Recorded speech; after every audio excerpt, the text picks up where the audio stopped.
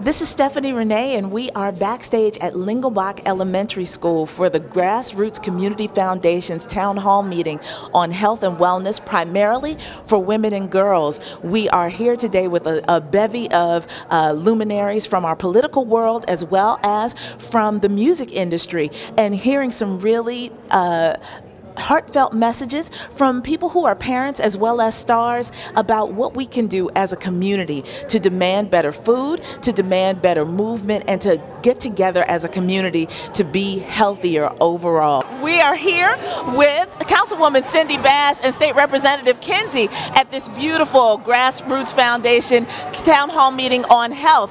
How do you feel to have this happening in your district and the contents of what's going to be presented today? Well, I'm very excited about having this in my district. As you can see, we have a great turnout this morning.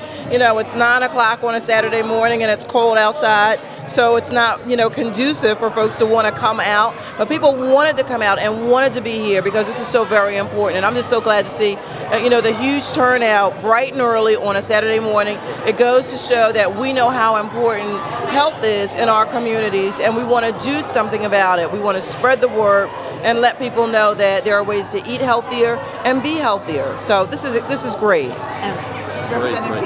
Well, I just want to echo the sentiments of my good friend here. But what's really exciting for me is that this is the elementary school that I attended.